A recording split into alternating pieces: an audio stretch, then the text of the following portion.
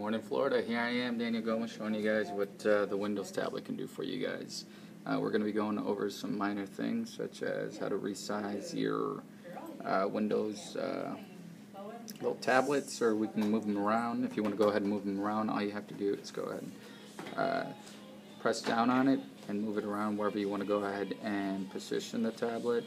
It also allows you, when you hold it down, to go ahead and resize it down here. It gives you the option to resize it. We can go ahead and name the group as well.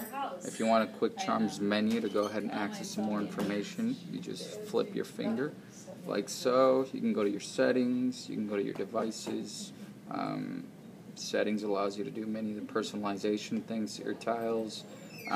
We can also do a desktop mode on here by pressing the main menu, double tap.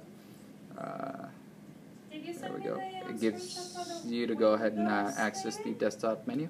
So if you guys have any more questions, check out more of my videos. Martita's class.